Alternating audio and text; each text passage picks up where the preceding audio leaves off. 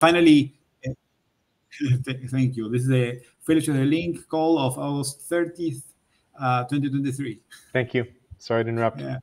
No. And we're talking about like, I guess, generative AI as it interacts with note-taking and other kinds of artifacts that groups and individuals want to produce, and whether AI lacks a compass and a ratchet, like Chris put it very well. Yes, and I guess, yes, over the summer, I was saying, like, I finally read, and I finished, as I said before, good old Engelbart. Oh, good. And I love, I don't know if you've really like the last part really reads like science fiction. Essentially, it's like he takes the reader through this hypothetical visit to the future, where like this system that he has tried to describe in the first part of the essay is already in like widespread use, and he tries to describe how it feels to look at someone using this tool that is like doesn't exist, and to which extent it is even hard to understand exactly what they are doing with the tool. And it was so interesting to read that, precisely as the world is like starting to still learning to use things like GPT, right? Because there was this interesting aspect to like Engelbart trying to predict the applications of these ideas with this hypothetical tool, and us actually doing the same here. I guess this is why I was reminded, like trying to imagine how the workflows of the future will look like as enabled by these new tools. Which Engelbart piece were you reading? Which document? Yeah, so the classic being augmentation. So Augmenting Human Intellect, a Conceptual Framework. Exactly, yes. 1962. Thank you. 1962. I have like here straight from the Agora, like some highlights from the end, and yeah, it's beautiful. Yes, exactly. I'm with human intellect, and yes, very much. I haven't. I searched back in the summer a bit, but I maybe not so thoroughly. If somebody had actually written something specifically about reading Engelbart in the light of these new developments, but this seems like a very interesting exercise. Actually, it felt quite interesting to read it in this context. Hey, Samuel. Greetings. Nice to see you. Hello, everyone. Salutations. Have any of you met Eugene Kim? Oh my God, I haven't talked to him in ages, but yes. How's he doing? What's up? Or are you thinking about Eek because Engelbart came? Sure. Yeah, that is why. But I used to see him a lot. He was brought on. We brought him on to lead the Wikimedia strategy conversation in 2009, 2010. Sweet. And I think at the time the Purple Numbers site was still alive, but it's not anymore, sadly. That's I think it's still a good visual to keep in mind. That's something that people haven't brought back in current generation of tools for thought. Interline annotations. We've gotten a tiny bit of marginalia, but what is the official manuscript term for interlinealia? Sorry. Interlinealia sounds beautiful. Yeah, it's not marginalia. I mean, what's? It's not a margin. I don't know. Anyway. Yeah. There's certainly there's a long history of interlinealia, whatever it's called. Easy for you to say. But we haven't tried to implement it, and no one has made very good use of multicolored text. At one point, I think there was a Medium style that tried to offer it. Mm-hmm. Well, the tough part with color is, what do you make that color mean, and does that color universally mean that thing in all languages, or is it even seen as a color in all languages? And I don't think color language is uniform at all. If you go read about Chinese colors, you'll be like, wait, what? It could just be grayscale. I think the point is it should just be slightly less noticeable and bold than the main text, however you arrange. And in my use of the brain, I have three colors basically. The white is the default for everything. I use yellow to attract attention. Yellow means look here. There's a collection, and I use purple for opinions. Purple means there's something that might be interesting here. And that and I hate lots of colors, and you have to learn what those colors are. There is a thought in my brain that explains the colors, but you have to find it. It's under notes for using Jerry's brain. But I'm trying to do some harnessing of color within the same map, because the map is always looks like itself. And on Marginalia and Interlinealia, which I'm totally keeping, by the way, I already linked it, so it's a thing. I use a dash, but I think it will drop with use. So I keep going back. Like every few months, I go like, wait, the revolution was going to be annotated. So they said. If you've seen the like Dan's talk, and I'm like, that was right after the flying. That was right after the flying car, by the way. I think it will land earlier than the flying car, but Interlinealia I'm totally adopting, and by this I will take a hiatus because the supermarket order is here, but I will be back and I can hear you. Sorry. Okay, thanks.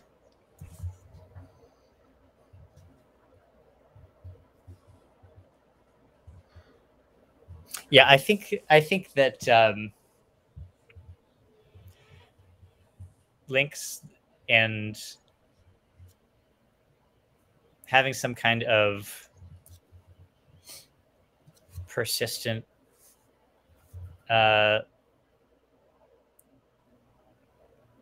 link organization on the web is still a nice open challenge. So is annotation. Not any, in all these cases, not a particular implementation, right? Just the persistent move towards that mode of thinking and presentation. And I think a third that I've been thinking a lot about recently is evaluation of links that are specifically used as sources, which we should have a different name for. So the link, the note, and the source, but specifically typed sources. What was the intention of using it as a source, and what is the sort of commentary on that over time? Do you have preferred nomenclature?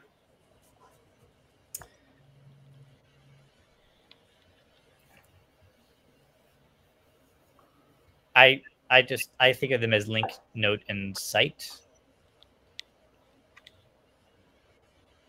because I have an over fondness for having parallel concepts take up the same number of letters in my own notes. And I think each of them deserves a web scale initiative that is not really technologically denominated, and it's the place where everyone who cares about those things tries to figure it out. And there's probably some like, I think the right way to add news to that trio is as summarization. So summarization is not any of those things. And hey. And we're losing Flancian. He seems to be falling out of the conservation of something. Conservation of participants. That's Peter, right. every time I see you, I assume that you're on like a Los Angeles set somewhere. So he's actually in the Mandalorian set, which is like this round screen where you can project anything you want. It's really kind of cool. Pete's universe is all LEDs.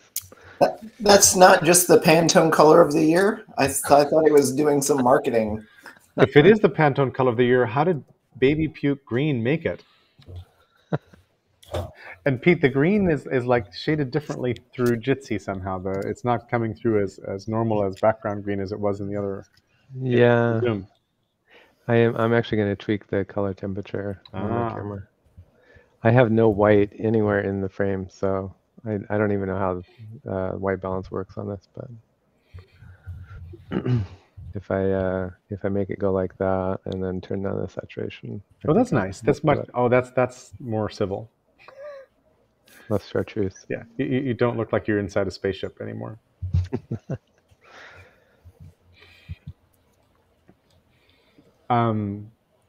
So we've lost Flancian a couple times. I hope he can make it back in. We were talking about note-taking and its importance over time, given that, hey, now AI, generative AI is going to know everything. And then we ended up with, how do we annotate texts and what do we call the different parts of annotation? And if SJ will repeat the thing he just said, I think you'll find it interesting, because I think we've had conversations along similar lines. Oh, sure. So about notes, links, and sites. Yes. I was thinking that there are. So I've been thinking recently about sites and annotations on sites that help inform how they're used and how they're interpreted. But in the context of annotation and just link cataloging, all feeling like there's still really useful unsolved arenas. I would love to see web scale places to discuss how to make progress as a knowledge society that aren't specific or specifically fond of any implementation, just the place to organize current thoughts and help one another make progress. I like it. Of course, Jerry, you were right. and I would add news. News seems like the one of these arenas that has a lot of successful businesses, but none of them do the thing that we would want in terms of information summarization. So news is probably the wrong term, but links, notes, sites, and sums. Sums for summaries? I need a four-letter word. You need a four-letter word. Briefs is too long and sounds like underwear. Right. Anyway. Michael, yay. Either that or Flancian has converted into Michael Grossman. Flancian is having trouble getting in the Jitsi with something that works for him, so he'll be falling in and out. And he's back. Not that I'm superstitious or anything. But Flancian, is this bandwidth? We can try to help. Keep your video on. I think he's having general systems issues. That's weird. Maybe it's a nationality thing. Maybe Switzerland has decided to cut itself off from the internet, audio and video. Our conversation has become sufficiently non-neutral. That's weird. Well, I just blamed Jitsi. Yeah. It's working for the rest of us. Chris usually has Jitsi hiccups. I was going to say, it's always me. It's never never Flancian. That's right. Shoot. Well, we'll let Flancian troubleshoot. So where we'd like to take this conversation, or is there another topic that's burning a hole in anybody's head? Oh, I'll mention some gossip while we're on annotations. Awesome. And ignoring implementations. While I was away for a half a minute, Hypothesis went from a staff of roughly 35 down to 19. And in the first call I listened to today, I heard a word repeated dozens of times that heretofore I have not heard many of their executives or employees use, which is the word customer. So I'm not quite sure. I haven't gotten scuttlebutt on where exactly they're going and what the shift was. They seem to have lost a lot of customer servicey people and one or two engineers, but everything else seems to be moving apace. So, Chris, was this the call a couple of hours ago that was about new features? Yeah. Okay, I was on that call too, just out of curiosity, and I mean, very education centered, Yes. like strictly.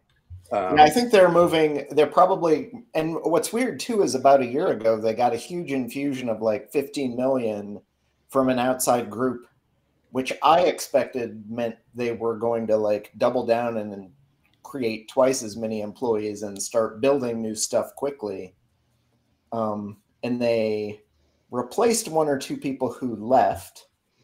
I think the two biggest, like about a year and a half ago, were John Udell was a major blow to have lost him. But I think he's getting to the point where I'm ready to retire or I'm just bored and I want to do something new.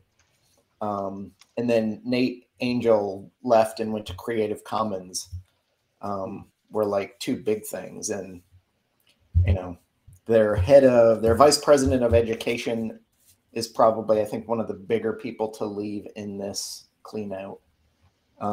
And most of the rest were kind of, you know, small foot soldiers, I think, in the operation. But I did specifically ask the anonymous question. I noticed the shift. What does it mean for the future of the product?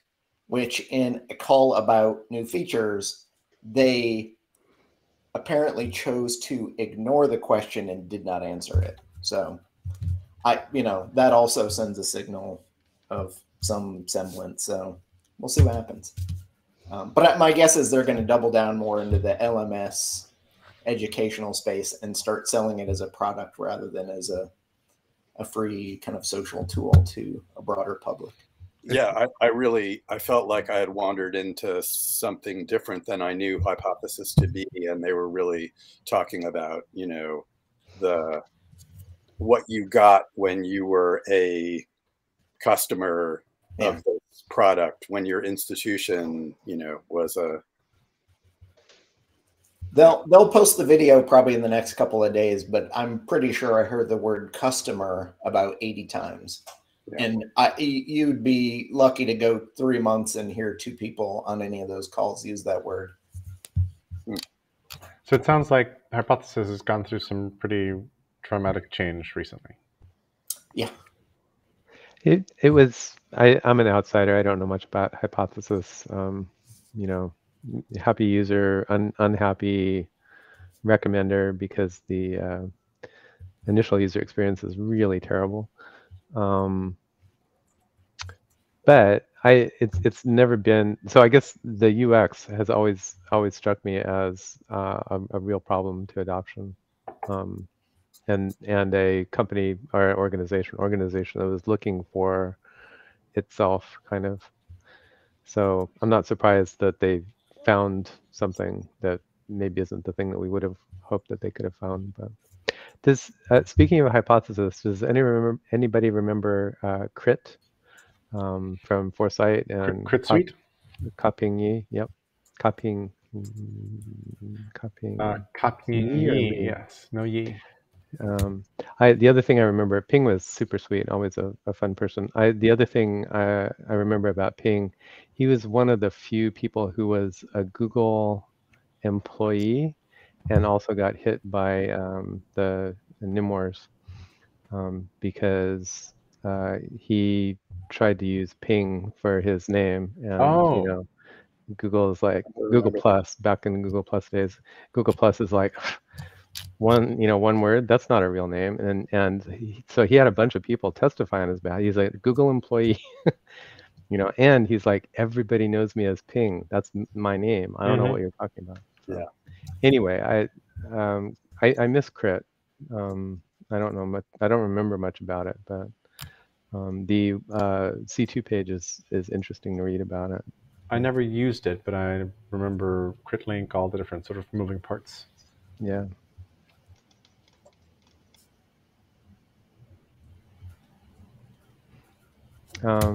SJ Ping and OLPC, that was like back in the day, right? 10 years ago or 15 years ago, whatever. Yeah, I haven't seen him for a long time. He was doing great when I saw him last year, but I think he was already exploring new things. Yeah, I'm sure. Crit is super old. And yeah, I'm sure.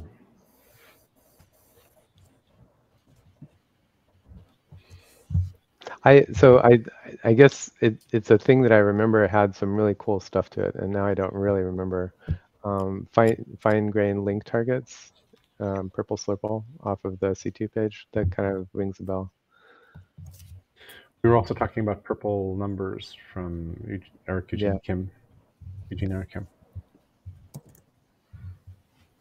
So I feel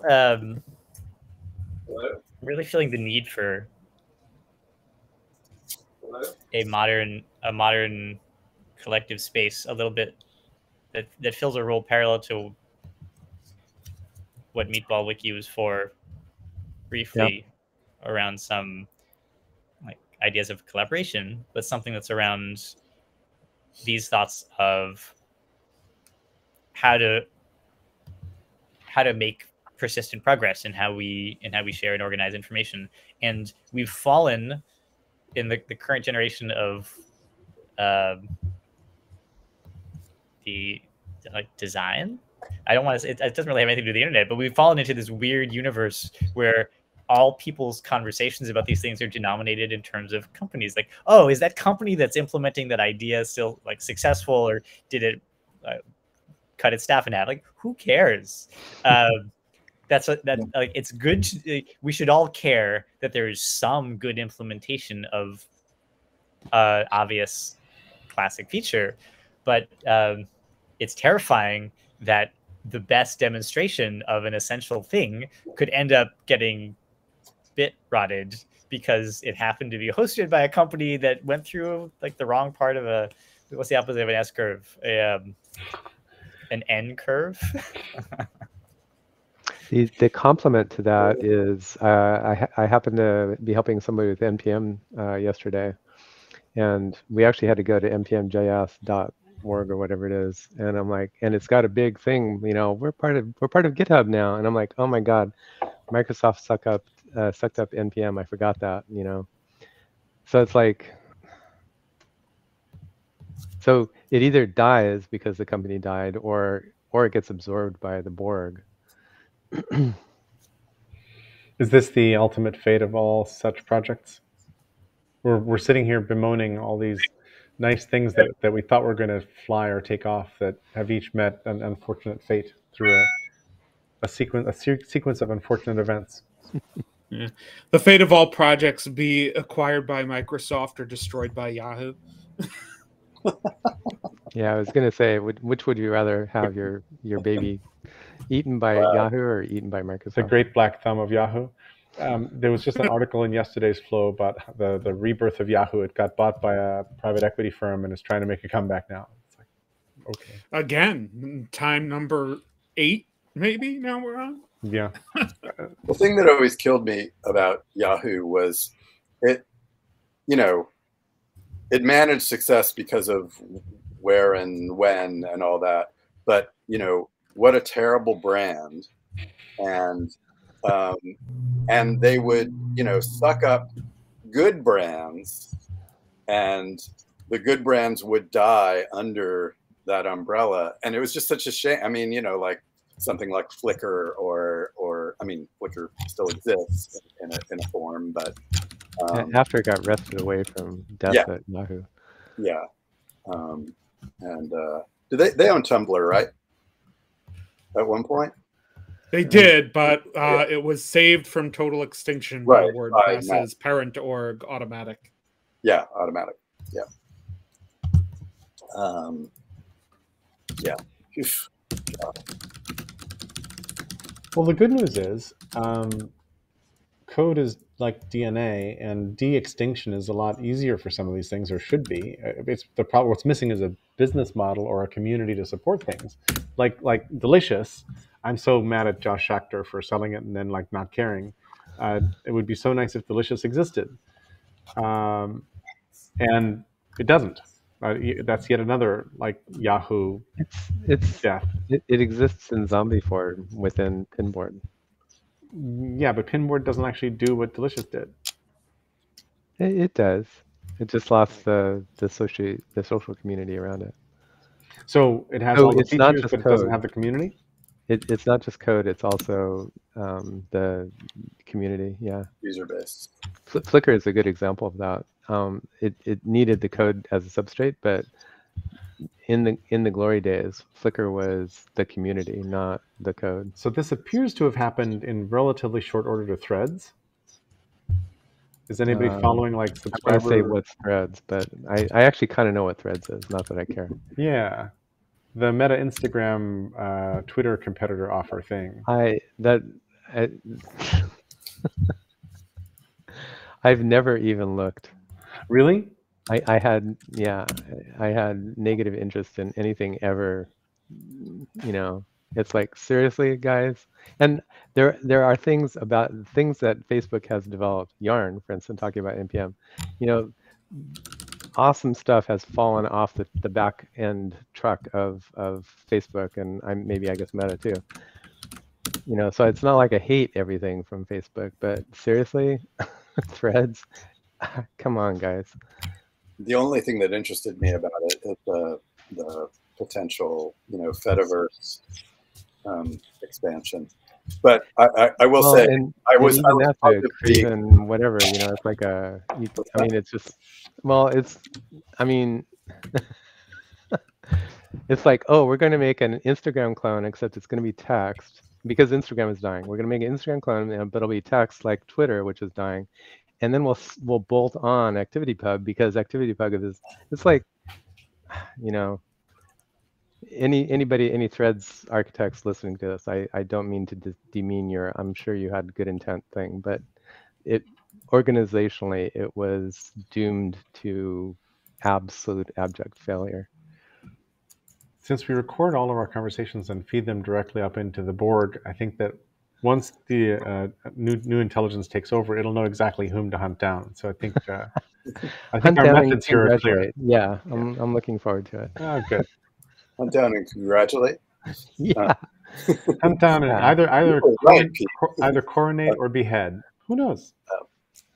Well, I'm proud to say that I was one of the people who made for that incredible, 100 million signups in 6 minutes or whatever, just because like I have an Instagram account. It was almost easier to sign up than not to sign up to see what it looked like, and I've never been back.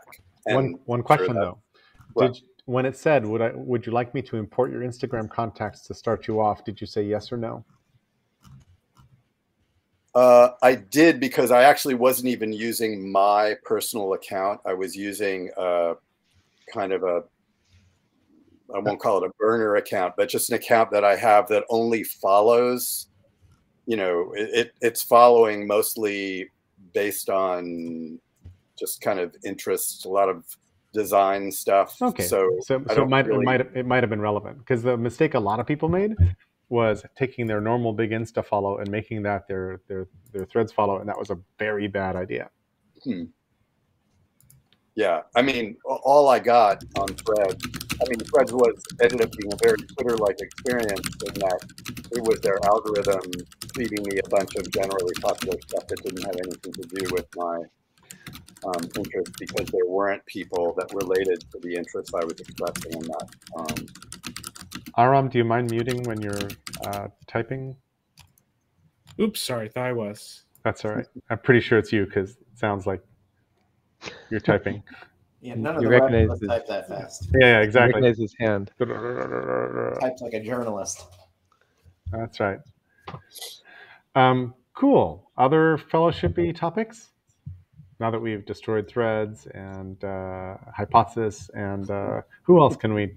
We hope Hypothesis continues on. Yeah, but it seems to be going through a character change. Well, it seems to. I remember it may have been like Mayish. We were talking about like institutional structures to help make turning ideas as ratchets into like a usable thing, so that a thing doesn't need a corporate structure to focus money and resources, but the commons can kind of come together and allow volunteers or different people to come in and either work on things individually or help provide money to help people work on things outside of the traditional capitalist structures.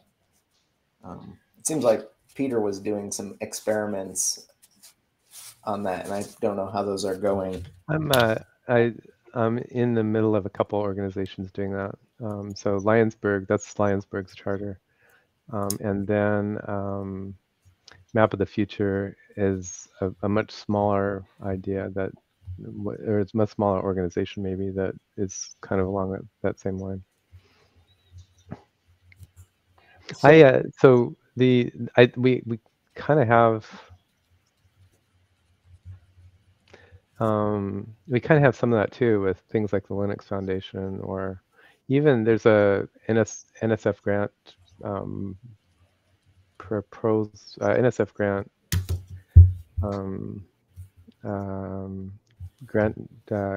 grant application work group that I'm part of, and it's a work group of like 5 or so people who want to go for organizations that want to go for an NSF grant.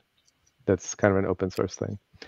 So it's kind of like there are funding mechanisms. None of them are great, and I'm not sure that you'll ever end up with a great funding mechanism.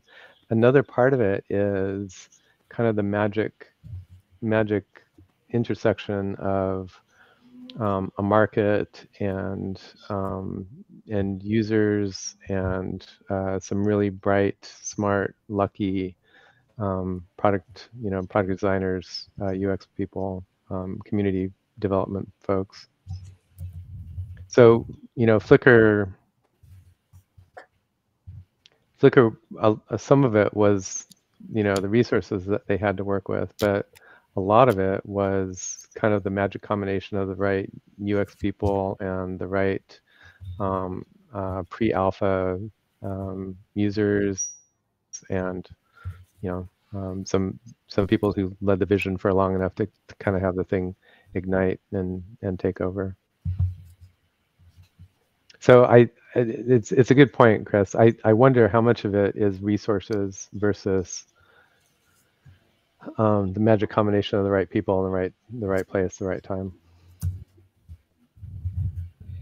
I have a parallel question to this conversation, which is of Fediverse and IndieWeb and anything like them, which ones are working well and getting traction, which ones are not, and do they stand a chance of being a hospitable environment for the kind of infrastructure we want?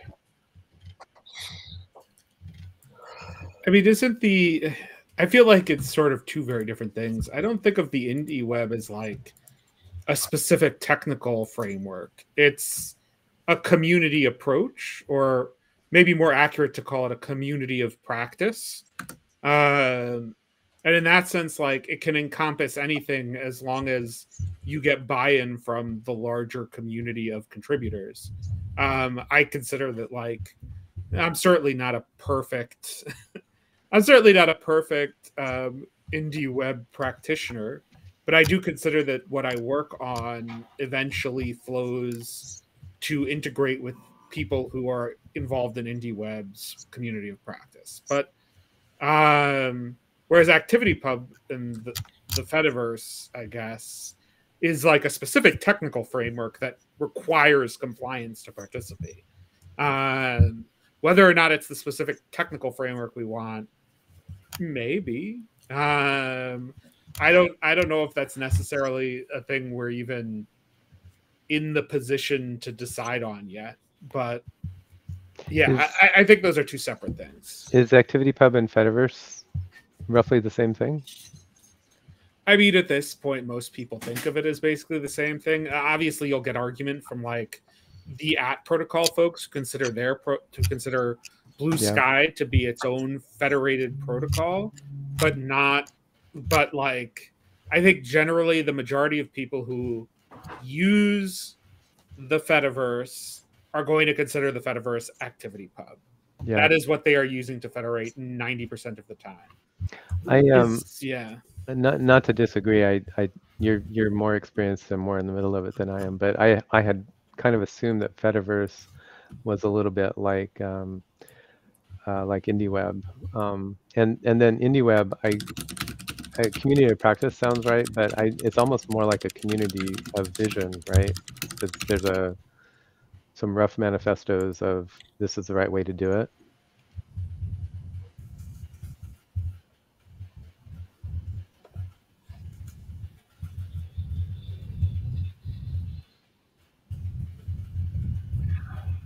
Just I wouldn't even say rough, to be clear. Oh, sorry. Go ahead, Chris. You're even more familiar with indie web stuff than I am. So, well, the nice part is you can, and I have kind of come and gone. I'm on like a short indie web hiatus right now, mostly because of my summer schedule.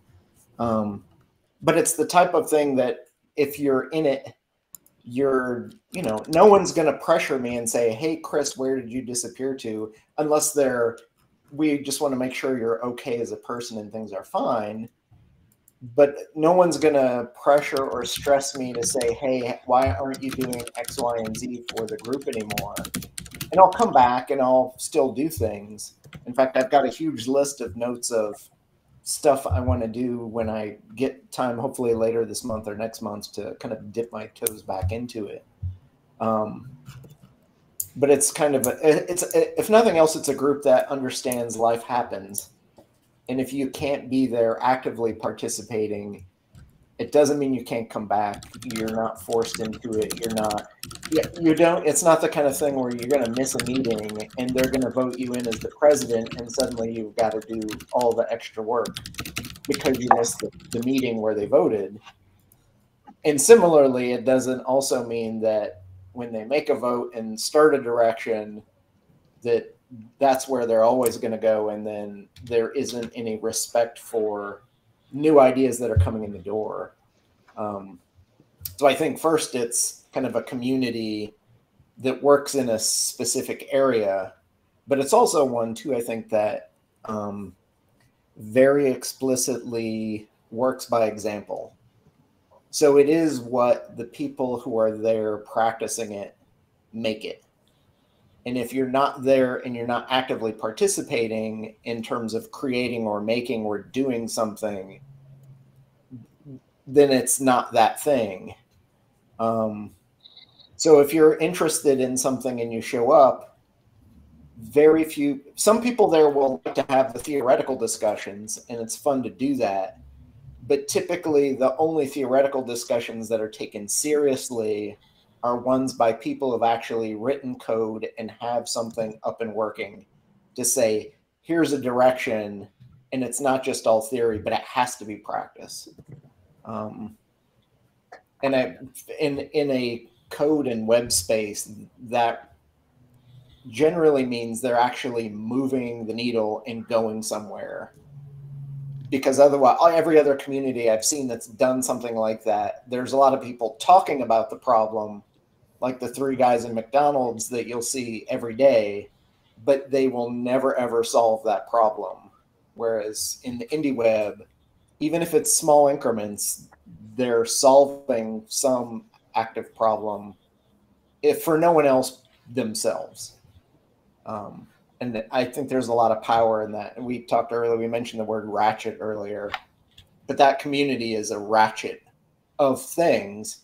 And they're documenting all the examples of how this problem has been attacked before, so that when you come into it, instead of having a theoretical discussion, you can actually look at actual examples.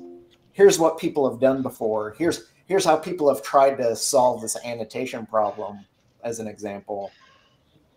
Here's what it looked like. Here it worked, it didn't work, why it didn't work. But then you can use those examples to build the next big, better thing, because you've seen the problem space in a whole lot more depth.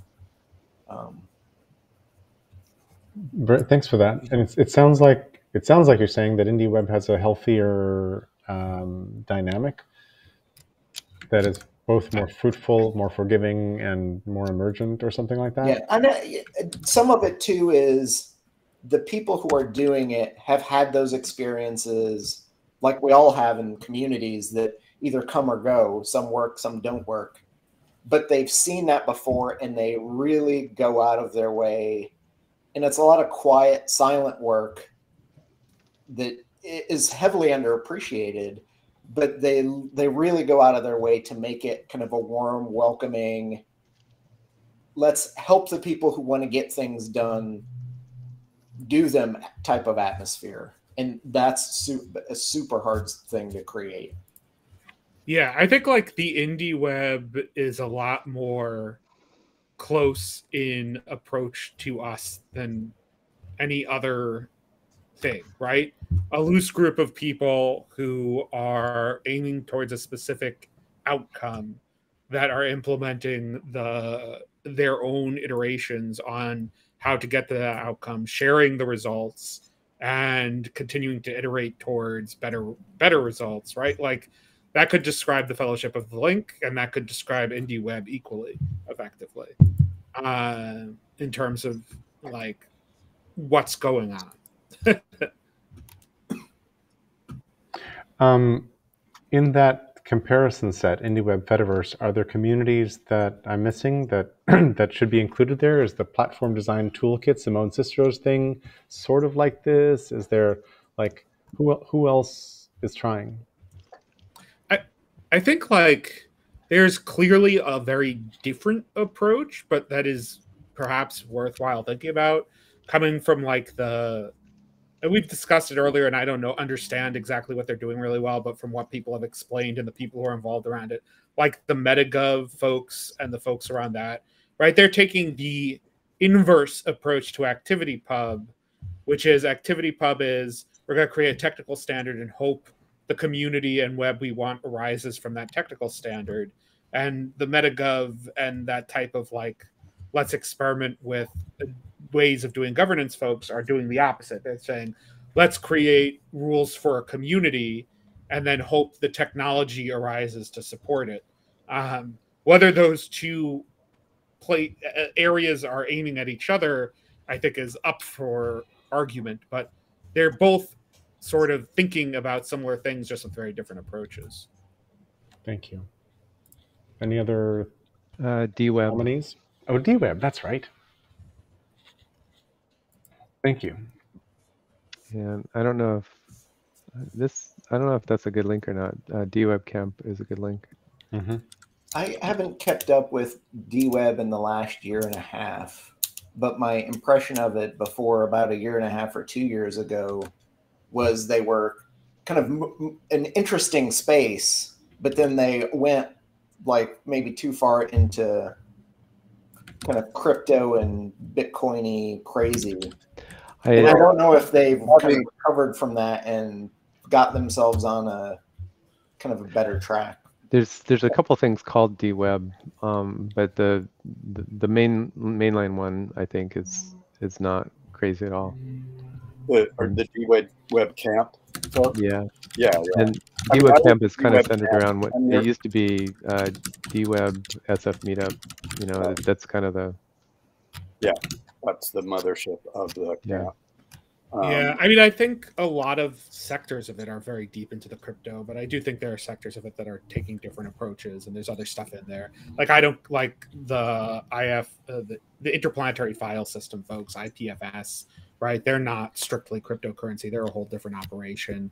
And the @protocol people have gone to DWeb as sort of their community as well, and so has. I mean, we could have an argument over what exactly the underlying technology is supposed to be for something like Nostr, but like they clearly think of themselves as a DWeb application too. Yeah, I mean, I was at DWeb and DWeb Camp, and there was certainly, crypto adjacency going on, but I think the prevailing sentiment was, how do we do this in not necessarily a crypto unfriendly way, but we need to generally be thinking in a more mainstream direction. And folks like Hilo and Tibet Sprague, Brad DeGraff, and trying to remember some other Doc Searles and Joyce, other people who are in no way crypto folk were like, big parts of that. Christina Bowen from Social Roots, lots of folks that were in no way crypto folks. Mm-hmm.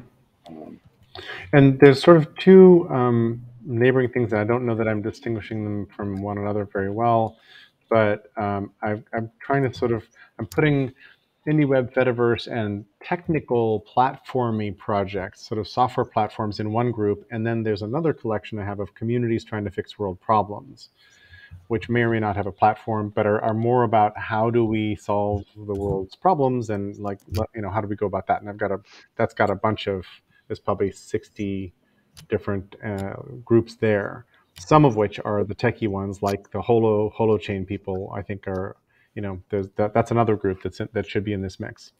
Right. And the Consilience project and the adjacent meta crisis. I don't remember what they called. There was a gathering in Austin last year. A lot of DWeb overlap in that group. DWeb camp overlap. Yeah. What was that last group? I'm trying to remember. I'm trying to remember the name of the event that took place in Austin like about 6 months ago. That was around the meta crisis, and there was, I mean, it was, you know, definitely Daniel Schmachtenberger. And I'm just trying to remember some of the, I've stopped drinking, so whenever someone says his name, I just have to wince. Yeah.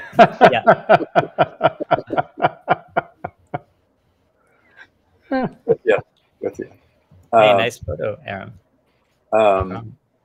That wasn't South by, right? No, it was, but it might have been just before or after, for convenience's sake. Let me just see if I can find.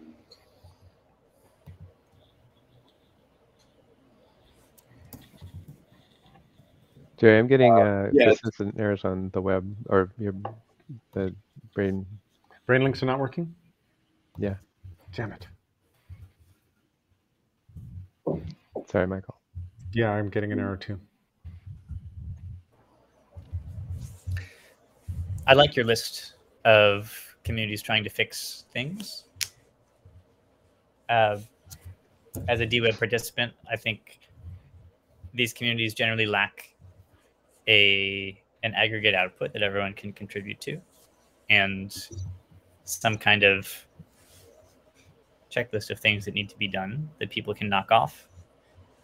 It's nice to have places to talk with like-minded folks, but if the like-minded folks are all encouraged to, you know, create a startup idea, whether it's commercial or not, and try to get it off the ground on its own merits to be the solution to the problem that they see, that's just tying a lot of things together on the same raft and seeing if it floats, and not building weather stations and lighthouses. And that's DWeb always feels like that's missing, and we shouldn't do that. If you're, I think this is the biggest factor that leads to large companies ending up controlling what ends up being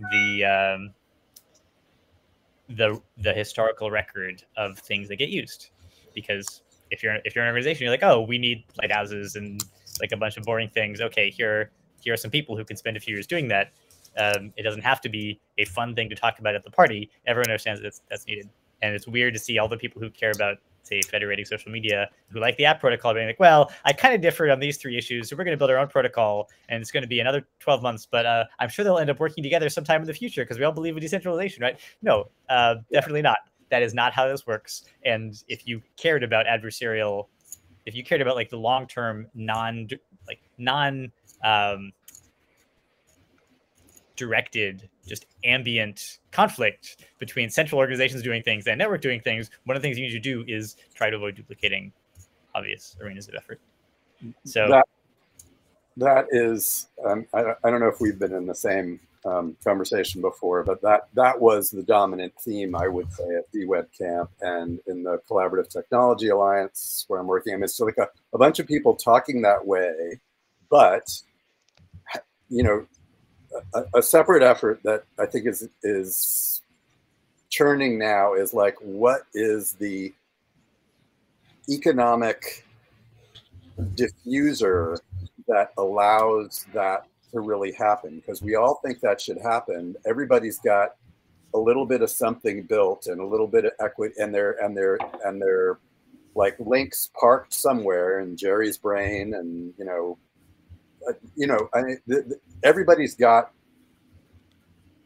some amount to lose by adopting someone else's common standard, and nobody's in a great position to be the one.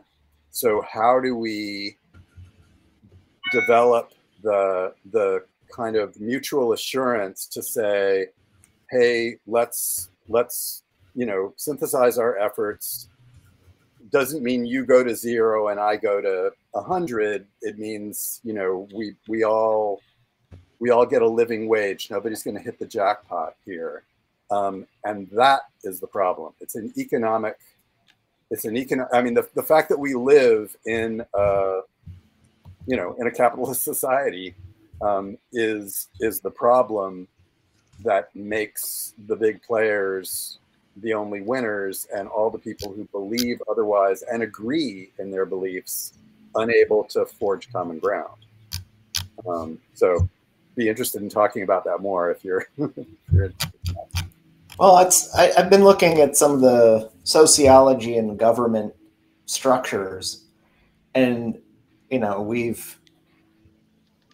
U.S. government and the American people have generally been hijacked by marketing to think that capitalism is the solution to everything, when it's patently not. So you can go back and even look at things, public utilities, water, the electrification of the United States. Yes, companies were electrifying the US, but they were only doing it in massive cities and didn't care about anybody outside of the hubs. So it required government oversight and help to do that, to make it kind of a public good. Well, also cooperative, sorry. Yeah. The utilities, it's funny because yesterday I was like writing up something about utility cooperatives, because it's such a great example of like a group of people with a shared need that none of them can afford, but together, they can have this common good. And if nobody's running it for a profit, and everybody, whatever excess gets fed back to the cooperators, there are models for that for social networks. The great thing about electricity or water or any of these things is that they're a common protocol. Well, I use H2O, but you use incompatible whatever that is, so we can't be on the same water system. I use H2O Classic. I don't know about you. I still use HTML, so There you go. So I read Cadillac Desert some years ago, which is all about water in the West, and realized that like the middle of the country is got more social programs and more social welfare than they ever realized. And this is the part of the country that hates socialism and everything else. And it's like they're getting water for $20 a square. What's it called? A foot mile, something like that. Acre feet. Something like that. That costs $200 to get to them, and have been for years, et cetera, et cetera, et cetera. Like any number of things. But the U.S.